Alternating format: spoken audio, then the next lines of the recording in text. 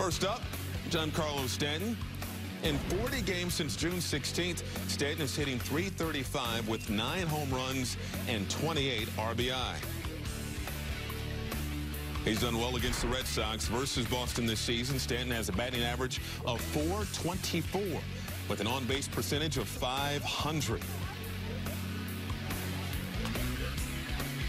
In addition to that, his slugging percentage, .758 with 2 home runs, 7 RBI, and 8 runs.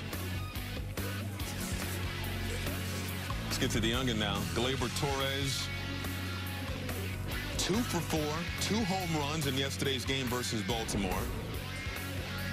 It was his second career multi-home run game.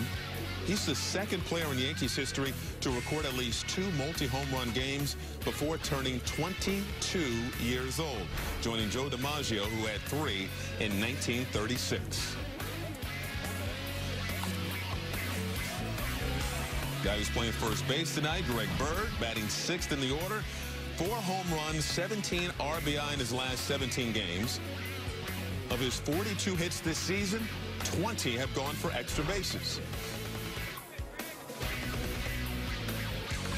And here's what he's done since June 26, 9 for 21, 2 doubles, 2 home runs with 18 RBI.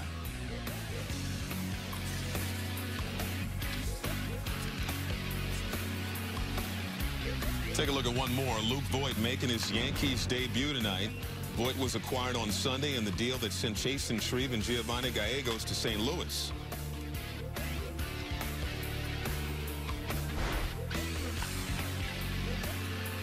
Looking for him in the order. He's DHing tonight, batting 7th. And a cup of coffee with the Cardinals this year. Voit batted .182 with a home run and 3 RBI in 8 games.